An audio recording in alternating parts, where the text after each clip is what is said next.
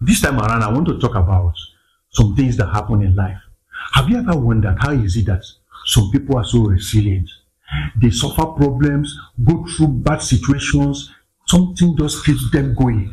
Nothing breaks them down. Yes, they may be knocked down, but they get up again, and they're just like divinely stubborn, divinely resolute. Just, I will not accept, I will have faith, and they just go ahead and succeed in life. I have a little secret I want to share with you. It's from the Word of God. It's from Ephesians chapter 6, I think from verse 11, where the Bible tells us that we should do what? We should put on the whole armor of God. You see, the secret of men is in their stories. Paul was the one in Ephesians 6:11 that started talking about putting on the whole armor of God.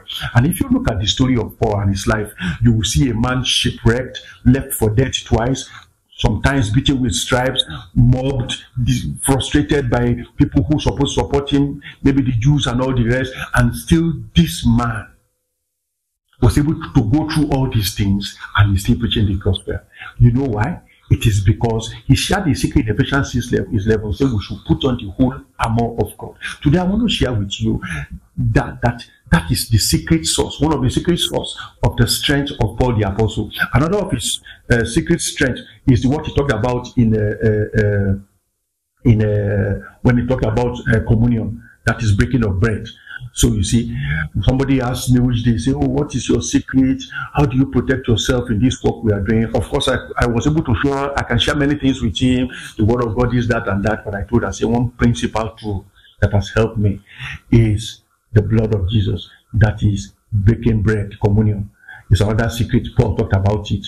And then the third secret that I saw from the story of Paul is found in, I think, Ephesians chapter 6 from verse 18, where he talked about we should pray in the Spirit at all times. So 3 things here: putting on the whole armor of God, breaking bread, of course, daily, and speaking in tongues. I will emphasize just 2 and focus on 1. I will talk more on putting on the whole armor of God. For me, daily, I speak in tongues always. If I accept something is distracting me, I break communion daily, and I put on the whole armor of God daily. If you watch one of my other videos, it was when I was about to break bread that I had the voice of the Spirit tell me the deadly virus is over.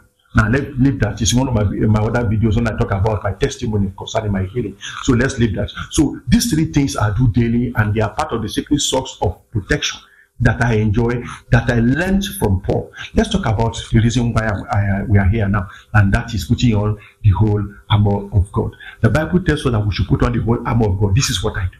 I start by saying, I put upon my head the helmet of salvation. This is exercising my faith, spiritual practicality. I put upon my head the helmet of salvation. The Bible says, let the redeemed of the Lord say so, whom he hath redeemed. I am the redeemed of the Lord, and I say so. Christ has redeemed me from the curse of the law by becoming the curse for me, as it is written, curse everyone that hang upon the tree, that the blessings of Abraham come upon me, and I will pray by the gift of the Holy Spirit through Christ Jesus. Because I put upon my head the helmet of salvation, I now have the mind of Christ, and with the mind of Christ, I'm able to do things the way Christ does things. I put upon my chest the breastplate of righteousness. I am the righteousness of God in Christ Jesus. Enchantment, spell, and sin shall not and cannot have dominion over me. Even justified by faith, I have peace with God. And because I have the breastplate of righteousness, there is nowhere the wiles of the enemy can be able to locate me. No enchantment, no spell, no divination projected against me will work, because of the breastplate of righteousness. And I am the righteousness of God in Christ Jesus. I have not come by my own holiness. It is his own holiness I operate with. I got my loins with the belt of truth. The belt of truth is the word of God. I say to say, I am his workmanship, created in Christ Jesus, ordained to do good works, which Jehovah God said, I should walk in them. Once I have the word of God, there is nothing I cannot defeat. Why? Because the word of God is what holds me together. That is why it's called even the belt, in the name of Jesus. I put upon my feet, even my feet, the preparation of the gospel of peace. The Bible says, how beautiful is this will be a feet as it's going out today that preach the gospel of Jesus. How beautiful is the feet of them that preach the gospel of Jesus. As long as my day be, even so shall my strength be. I will walk upon my high places, and my high places will not walk upon me. Wherever the road is thirsty for blood today, looking for whom to kill, to steal, and to destroy, I will not be on that road. In the mighty name of Jesus, my wife and my children too will not be found on the road of kill, steal, or destroy. No member of my church, none of my loved ones, in the name of Jesus, shall enter the road of kill, steal, or destroy,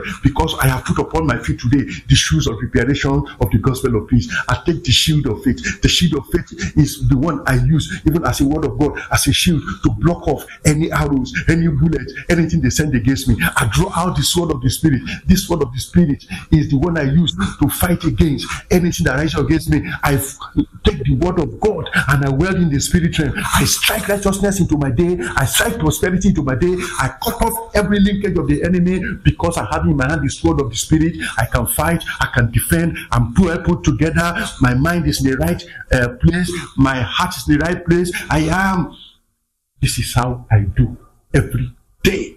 It's the secret of our survival. Putting on the whole armor of God. Then of course I break bread. Then if you look at Ephesians chapter 6 from verse 11, it talks about this whole armor of God I just explained now. Then in verse 18, it told us to be speaking in tongues. When I put on all that, I do exactly what it says there. I begin to speak in tongues. Brother, sister, I've faced so many things in life.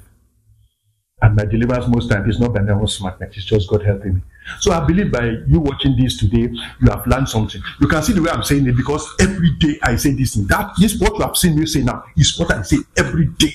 Put on the whole arm of God. I break bread. Then Kabuski, Lavasete Ilaga, Bretesiku Saketa Branika to Ekravasoshi, Rimbaske Ibreketu, Naverakatia se Ekubaneria, Sete Bikatuskia, Imprakates Kulagasosha. I speak in tongues always. Ephesians chapter 6 from verse 18. So you take it from verse 11 to verse 17, you enter it to verse 18, and you are okay for the day. You will become invisible as you go out. They may try, but they will always fail. Why? If God is for us, who can be against us? They never the person. Nobody can be even against us. If God have not been on my side, what will my Israel say today? Many times they have afflicted me from my youth, but they have never been able to prevail against me. Why? Because by the stripes I'm made whole. The stripes always work for me.